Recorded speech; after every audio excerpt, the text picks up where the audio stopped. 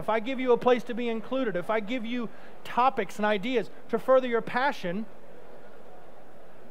when I make you an offer, who's built a relationship? Who's built trust? Who's helped shape your opinion? You're going to want to reciprocate. So by giving content over and over and over again, when you give them an offer, people jump right on it. I've been building a group for a few months. There's a recent case study for you. No advertising. I really put the gas on it about 6 months ago. About 10,000 people in this group. I recently launched a product to them.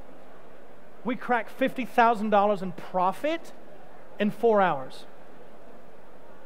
Just because I've been continually feeding them.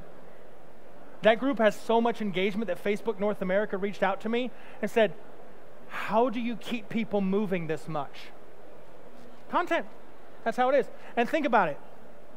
If you're running content to people and you're helping shape their opinion and you're feeding their addictions and you're feeding their need to be significant and having information to take their passion further, are you really a marketer? Are you just connecting offers to audiences like we all think about? No.